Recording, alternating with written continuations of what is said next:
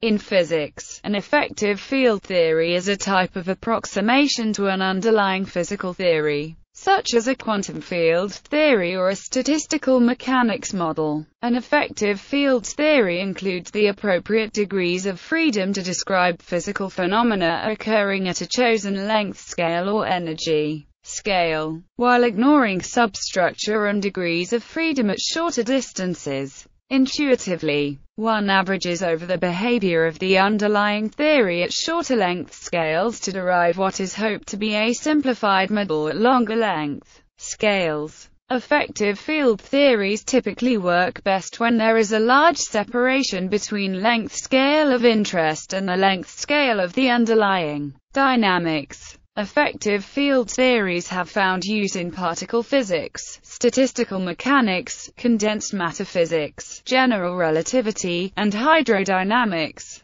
They simplify calculations, and allow treatment of dissipation and radiation effects. The renormalization group. Presently, effective field theories are discussed in the context of the renormalization group, where the process of integrating out short-distance degrees of freedom is made systematic. Although this method is not sufficiently concrete to allow the actual construction of effective field theories, the gross understanding of their usefulness becomes clear through ARG analysis. This method also lends credence to the main technique of constructing effective field theories, through the analysis of symmetries. If there is a single mass scale m in the microscopic theory, then the effective field theory can be seen as an expansion in 1m. The construction of an effective field theory accurate to some power of 1m requires a new set of free parameters at each order of the expansion in 1m.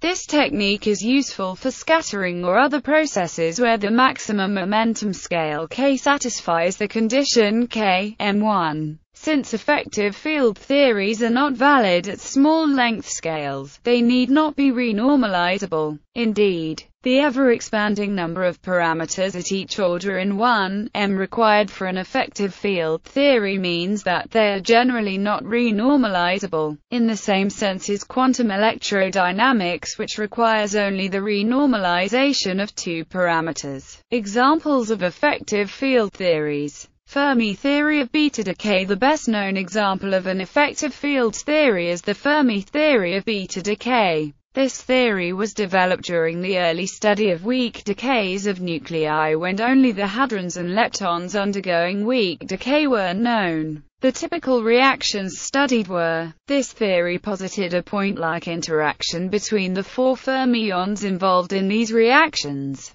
The theory had great phenomenological success and was eventually understood to arise from the gauge theory of electroweak interactions, which forms a part of the standard model of particle physics. In this more fundamental theory, the interactions are mediated by a flavor-changing gauge boson, the W plus or minus. The immense success of the Fermi theory was because the W particle has mass of about 80 GeV, whereas the early experiments were all done at an energy scale of less than 10 MeV. Such a separation of scales, by over 3 orders of magnitude, has not been met in any other situation as yet. BCS theory of superconductivity. Another famous example is the BCS theory of superconductivity. Here the underlying theory is of electrons in a metal interacting with lattice vibrations called phonons. The phonons cause attractive interactions between some electrons, causing them to form Cooper pairs.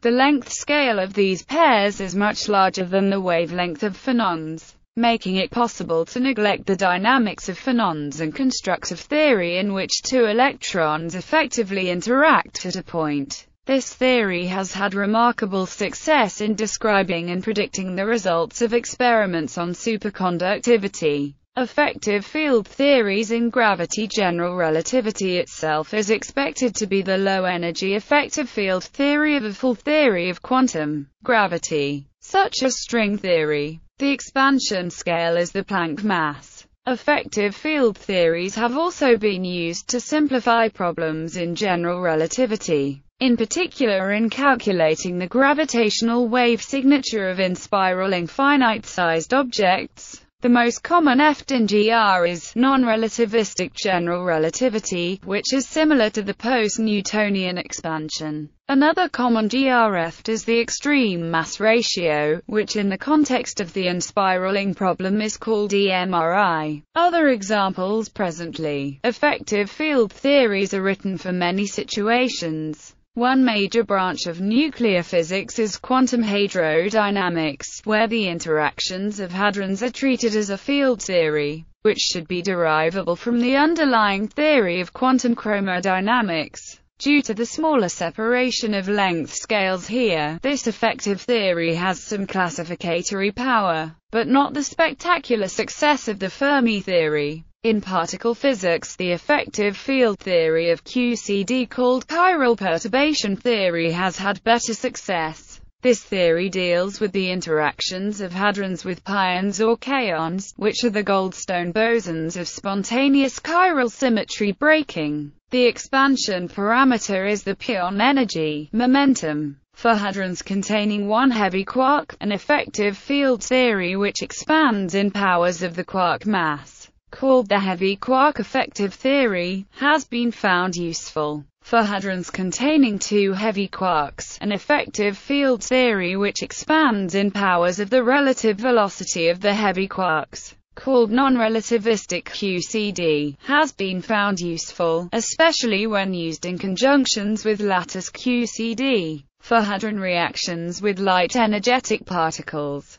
the interactions with low energetic degrees of freedom are described by the soft collinear effective theory. Much of condensed matter physics consists of writing effective field theories for the particular property of matter being studied. Hydrodynamics can also be treated using effective field theories.